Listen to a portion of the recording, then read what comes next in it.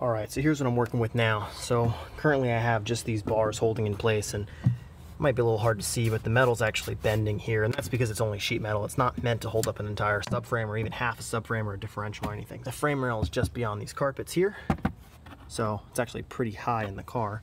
So what we're actually gonna do, we're gonna cut through here to get some space, and it's about 3 feet across. It's actually 37 inches, so we'll get a little creative with an extra inch or two.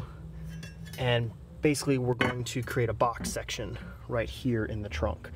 And hopefully it won't take away too much of the space, just lifting up the floor to be somewhat even with the back seats there.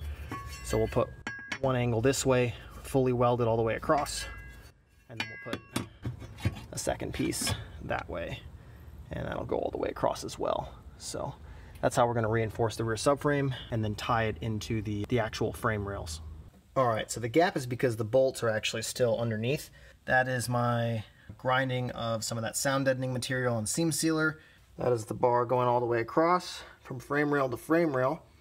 I'll clear out a little bit more of that paint, a little bit more of that, definitely in this area right in here where we have a lot of, I don't know, some sticky sound deadening type material. Let's see how much I can peel that off. We'll get to MIG welding once our new fitting comes in, since the movers broke my welder. And for the time being, we'll go ahead and set our holes and move the diff. So the diff is actually going to be supported by this beam before we weld it, so it's perfectly in place, and then we will weld it. Alright, so it's not welded yet, but we just laid up the bars to go ahead and check our fitment here. And well, obviously I knew that this one was going to be shorter because it wasn't 36 across, it was 37, so that took a little bit more than half.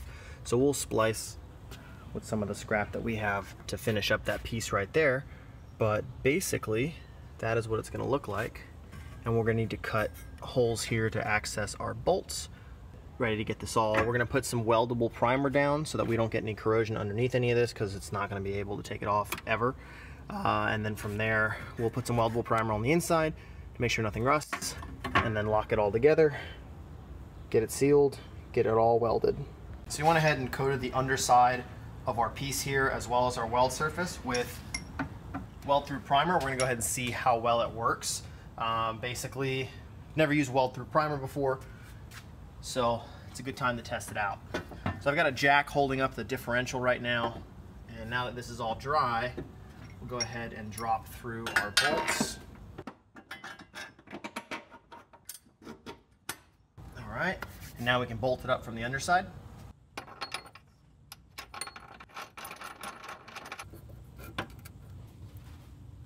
The seam sealer really messed up that corner right there, but that's not the area that we're really worried about.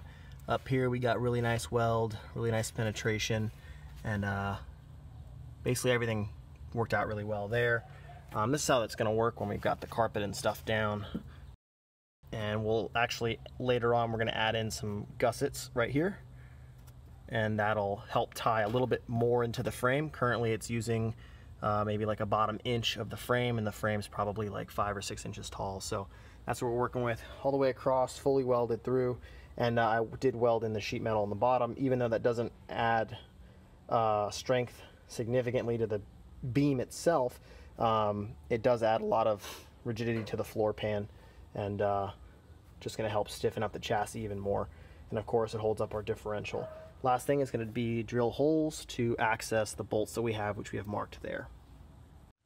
Alright, so I had a little bit of an interesting experience. So normally when I have to get parts, especially when they come from California, I have to special order them. It takes like 2 weeks to get to the East Coast, whether I'm in Florida, whether I'm in Georgia, whether I'm in Ohio or Texas. I always have to wait for parts. So it's pretty cool to be able to actually drive down about an hour to CXracing and pick up a brand new radiator for the intercooler system. Obviously we need a little bit of bracketry to make it fit, but height-wise it should fit pretty much right in here. Probably chop the bumper up a little bit, get our mounts and everything set up. But other than that, should fit really well, and I'm super excited to get it installed. So here we go. Alright, so here is the radiator, the heat exchanger, out of the packaging. This is actually the drain plug, but chances are, because of the way the mounting tabs are set up, I will most likely end up using this on top and either use it as a bleeder or just leave it like that and not use it at all. So we've got the exit. It's a little bit hard to see coming from our coolant reservoir. It looks kind of like this. We got a right angle fitting, and basically it comes out.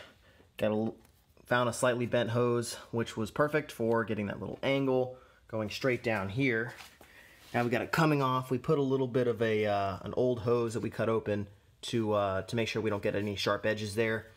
And then we're gonna loop this right here and have it zip tied up so that it's nice and out of the way. And from there, and go straight in. All right, so we got some nutserts here, and that's how we're mounting our pump. And that's the bracket that we have. Pretty simple, and we'll probably put a little bit of electrical tape there so it doesn't cut into the plastic pump. And that'll go in, super simple. And then right now we're going to cut a hole here so that we can have our hose go through off the pump and onto the car. That's just a sample piece, but we'll have this stuff going through and over, and this already connects to the pump right there. So we're all set on the feed side, and then now it's just the output side.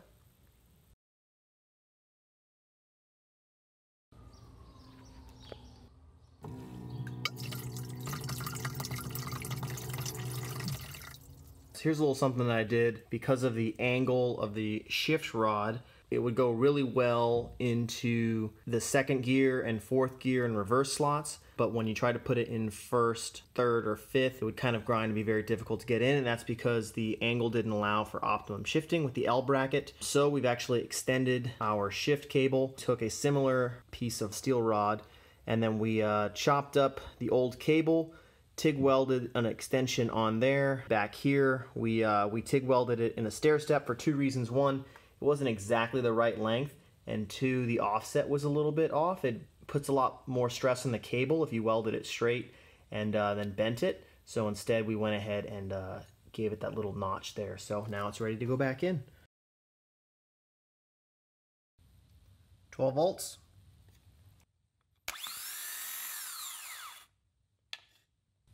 Starter gear is not coming out.